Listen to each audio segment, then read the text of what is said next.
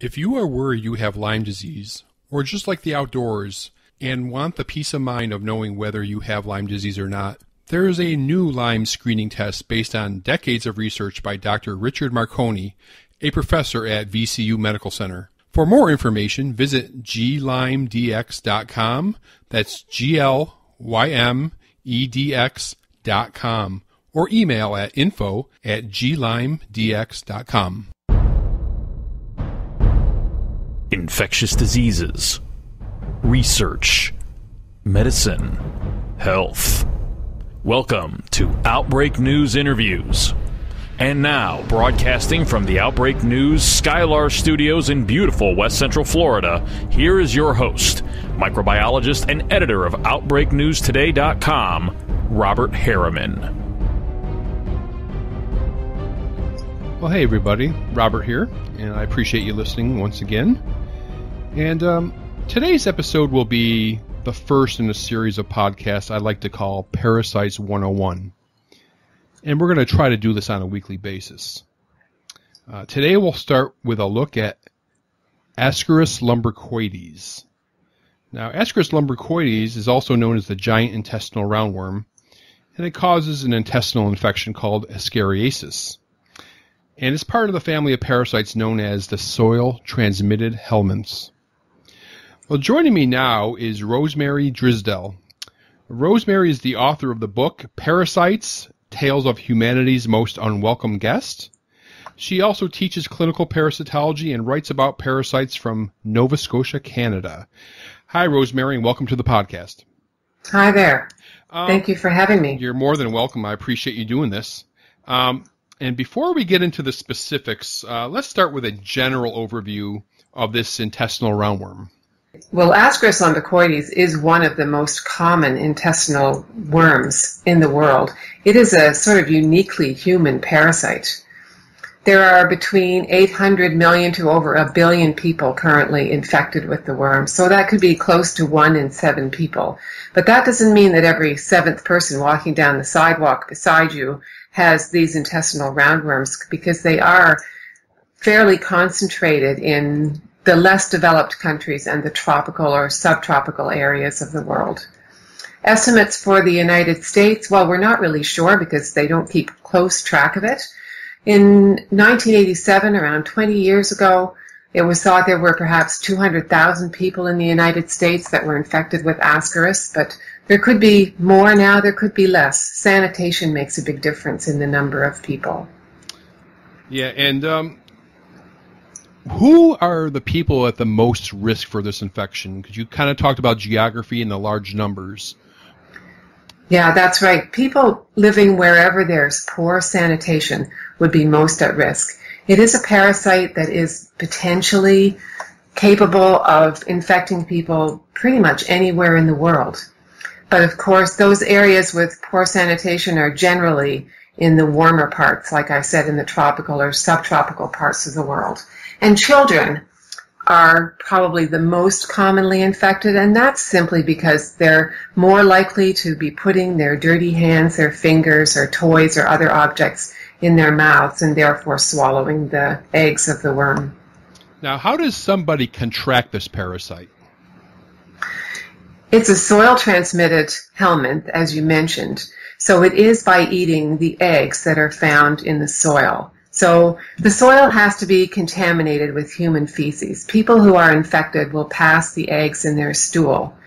And if somebody then comes along perhaps 2 weeks to 18 days later and accidentally ingests those eggs, then they can end up with the worm living in the intestine. And can you describe the life cycle of Ascaris? Sure. If we start with the ingestion of that egg, so you swallow the egg and it ends up in your small intestine, and that's where it hatches. A larva emerges from the egg, and it immediately starts to do a tissue migration phase. So it penetrates the lining of the intestine.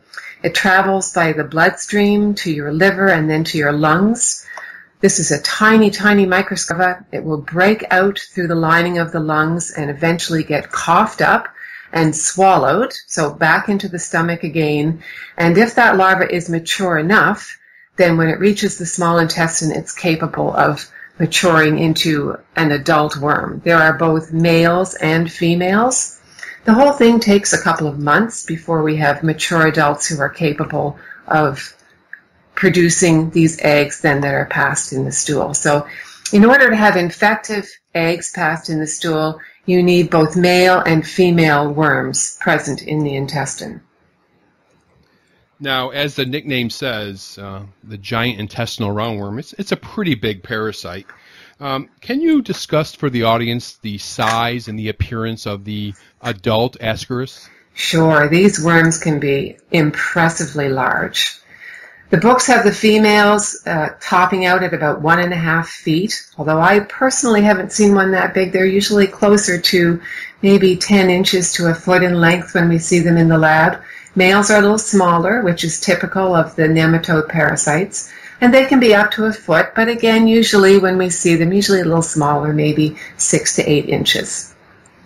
And it kind of looks like an earthworm, actually. It looks very like a large earthworm. They don't have the same sort of movement as an earthworm. If you've ever seen an earthworm crawling around, it tends to have a sort of directional movement. It's going from A to B, whereas the Ascaris worms, they don't. They just kind of wriggle and writhe. They don't seem to really have a directional type of movement when they're at least outside the human body. Gotcha. It is pretty easy to tell an adult Ascaris from an earthworm, and sometimes there is a question, if people find a worm perhaps on the floor or in the toilet and they're not quite sure where it came from. So it's important to be able to tell the difference. And the adult Ascaris tend to be smoother. They don't have that kind of segmented look to them. And interestingly, most people probably don't know this, but earthworms have little tufts of hair on them, which Ascaris don't. Well, I learned something today. Okay, let's get a word from our sponsor. For many years, we have been waiting for a Lyme disease test that actually works. After decades of research by Dr. Richard Marconi, a professor at the Medical Center at Virginia Commonwealth University, a breakthrough test has been developed. The GLD test, recently launched by Global Lyme Diagnostics, is based on Dr. Marconi's science. For more information, visit glymedx.com. That's glymedx.com, or email them at info@glymedx.com. All right, Rosemary, how does somebody diagnose this parasite in a human infection? Well, these worms are pretty famous for wandering around. And so sometimes it's pretty obvious. The patient may pass a large worm.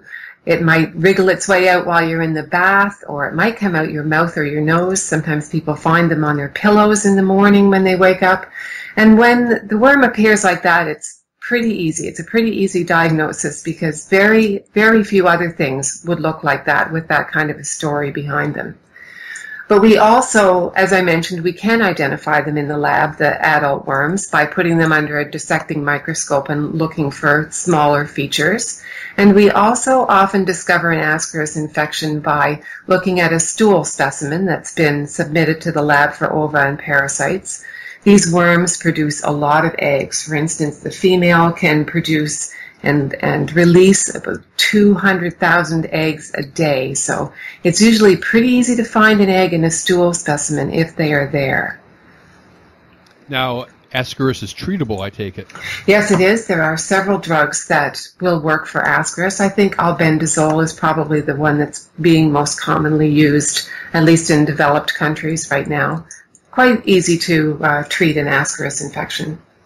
Yeah, I remember when I was studying parasitology many years ago, the professor was talking about the treatment of Ascaris during certain times, and there would be a condition called erratic ascariasis. Are you familiar with that? I'm not sure what exactly your professor would have been talking about, but there are a couple of unfortunate things that Ascaris can do. As I mentioned, they sometimes come out the nose or the mouth. So they have, the females in particular seem to have a predilection for wandering around a little bit. And sometimes they'll go up the common bile duct into the liver, into the pancreas, or even break through the intestinal lining into the abdominal cavity. So these would certainly be unusual cases of ascariasis. Perhaps that's what he was referring to. Yeah, I think it's the parasite was trying to flee from the drugs or something to that effect. Yeah, apparently certain drugs, not necessarily the parasitic drugs, but other drugs where patients might be being treated for something else, will stir up the worms and cause them to go wandering. Gotcha. But the explanation for the wandering that I've read that makes the most sense to me is that when you have an infection and there are only females present, they may be looking for a male. If you see the males when they come into the lab, their tail is curled up, sort of coiled around, and the female worm apparently sort of slides into that little coil. So this may be why she likes to go up tubes, like the common bile duct or that sort of thing. I see. Now, with such a massive worm burden worldwide, what are global health authorities doing in the area of prevention and control of this parasite? This is one of the ones that's called a neglected tropical disease, and that is because where it is mostly present in the tropical areas of the world, there hasn't tended to be a great deal of attention devoted to it. However, in recent years there is more attention, and there are a number of programs. The World Health Organization is certainly pushing for the mass drug programs where they target children and women of childbearing age, and they will give everybody in a community a drug, perhaps albendazole or mebendazole. These drugs are often donated. So they'll go in once or twice a year and just treat everybody, assuming that most people are infected. In some places, 70 or 80% of children will be infected with Ascaris. So, and whether they go in once or twice is often determined by what the prevalence of the infection in the community is. So if it's lower, maybe once a year. If it's higher, twice a year. Trying to simply cut down on the number of people that are infected and thereby try and break the life cycle of the parasite a little bit. One of the things that makes it very difficult to treat Ascaris is that the eggs of the worm are extremely resistant to harsh conditions, including chemicals, and they can live for a long time in the soil, perhaps as long as 10 years or even longer. So even if you were capable of wiping out the infection for everybody in a community, it's going to come back because people are going to be exposed to those eggs that remain viable in the environment. Rosemary, I didn't ask you about the pathology in humans. What can you tell us about the disease process in a human being? For many people who only perhaps swallow a few eggs, there won't be any symptoms whatsoever. They may never know they have this parasite. So it's people who actually swallow a lot of eggs or are continually exposed to the eggs where we see the problems. If you swallow a lot of eggs at once, then those larvae, as they're migrating through your tissues and especially through your lungs, can cause a pneumonia-type syndrome, which actually can do a lot of damage to the lungs and is sometimes fatal, but that would be an unusual case. In children and in adults, but mostly in children, when you have a large number of worms in the intestine, they can have a bloated appearance, and they can get intestinal obstruction from the worms kind of tying themselves in knots. Damage due to migration of worms, as we've already mentioned, occurs sometimes. And in children as well, over the long term with chronic infection, there's a more insidious set of symptoms where they simply don't grow as fast. They may grow up to be smaller than they ordinarily would. Their physical fitness may be poor, and also they have poor performance in school. Now, you are the author of a book about human parasites. You're a lifelong student and teacher of parasitology. Do you have any interesting historical or personal stories concerning this parasite? Well, I have two little things. One, which I think is really neat, is that they think that when humans domesticated pigs, this was sort of the beginning of where the incidence of Ascaris increased. And it could be that we caught it from the pigs, but it could also be that we already had it and gave it to the pigs. And today, this is evolution as we're watching it happen. The pig parasite and the human parasite are very, very similar. They're morphologically indistinguishable from each other in the lab, and it seems quite obvious that people sometimes get the pig one and pigs sometimes get the human one. So we're not really sure which way it went. So I think that's fascinating, and I'd love to try and figure out which way that went originally so long ago. But the other thing that's more interesting in most recent years is you probably remember that they found King Richard III of England in 2012. He was buried under a parking lot in Leicester, England. And an analysis of the soil in his pelvic area turned up Ascaris eggs. Not viable after all these years, of course, but recognizable as Ascaris eggs, which sort of levels the playing field, doesn't it? Even royalty back in those days had these intestinal parasites because, of course, there was very poor sanitation. So pretty much everybody, even in England, even in the northern countries, pretty much everyone had Ascaris. Yeah, I got a little story to share myself. It's actually a personal story. In the mid-'80s, I was living in the Philippines, and I was working in the microbiology lab there, and I was fresh out of school. And I remember they brought in this patient who had a lot of bleeding issues. And I had to go up and draw her blood one time. I'm giving away my age here. I was about 22 at the time. Uh-huh. And I remember going up there to draw her blood, and a worm came out of her nose. Oh, yeah. And here I am, 22 years old. That just totally freaked me out.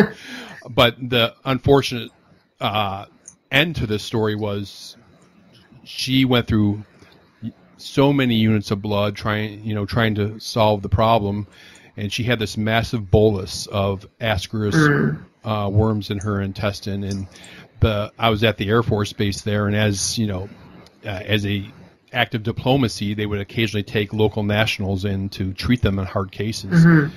And they stabilized her, and she left the base, and a day or so later she did pass away. So they didn't totally solve it, but yeah. So just not every 22-year-old goes through that. Yeah, no, it is obviously very disconcerting for the patient as well as anyone else who's around if a worm decides to emerge from a spot like that. I've heard of the very tiny, the very young, immature worms even crawling up the lacrimal duct and so coming out through the corner of the eye, which would be pretty disconcerting as well. Sure. Yeah. All right, Rosemary, let me close with this. Do you have any final thoughts on Ascaris? Anything you'd like to share? Well, just that we're not going to get rid of Ascaris anytime soon because, as I mentioned, it's so resistant in the environment and it's so hard to help people who live in those places where it's common because it's connected with poverty. And so not only do you have to try and raise their standard of living, but you also can't clean up the environment. So Ascaris is going to be with us for a while. Okay. All right. Well, I want to thank you, Rosemary, for your time and expertise, and I'll see you again very soon. Oh, thank you very much for your interest.